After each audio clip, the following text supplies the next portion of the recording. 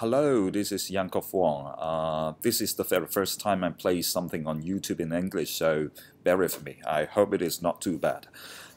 Today I was having a conversation with some fellow photographers talking about shooting in RAW or shooting JPEG. I don't want to start a discussion of whether we should shoot RAW or JPEG. I don't think that we need to discuss about that. Just that there was something pretty interesting which came up in the discussion, and I want to share with you. Do you actually realize when you open up a RAW file in Photoshop, by default it is actually opening up in 8-bit file format? I'm not sure if you noticed that. You know what? When we are shooting with most of our 135 DSLR, the RAW file is actually a 14-bit file. If you open it up in an 8-bit file, you are actually cutting data so that when you are editing it, you don't have those data anymore because you're cutting it to an 8-bit file.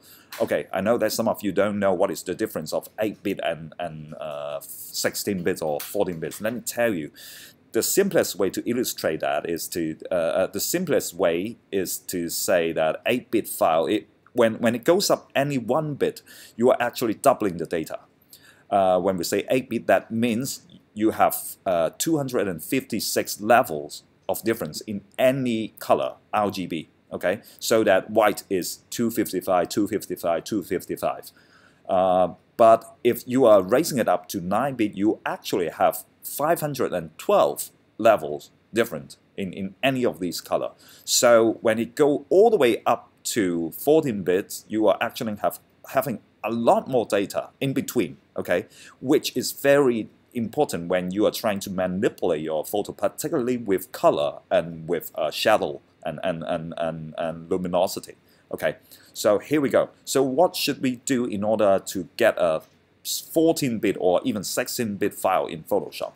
When you put a RAW file into Photoshop, Camera Raw would actually opens up, which is like a plug into Photoshop. Like I'm not sure if most of you know that.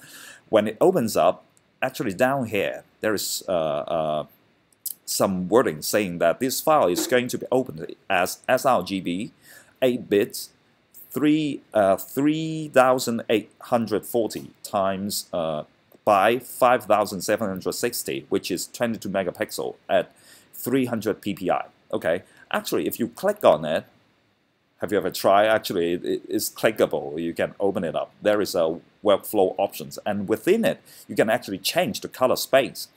For professional photographers, most of us would open it up in either Adobe RGB or ProPhoto RGB. For me, I use ProPhoto RGB more, which is a bigger color space, and then I'll change the color depth to 16 bits per channel. Okay, there you click OK, and then you see down here that it is now opening up as ProPhoto RGB 16 bits.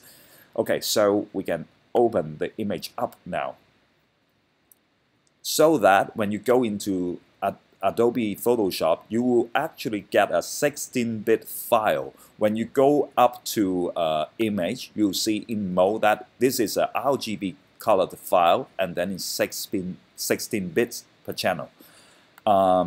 So if you are shooting RAW and you open it up as 8-bit sRGB file in Photoshop, why don't you just shoot JPEG? This is Yankov Wong. Thank you very much. See you next time.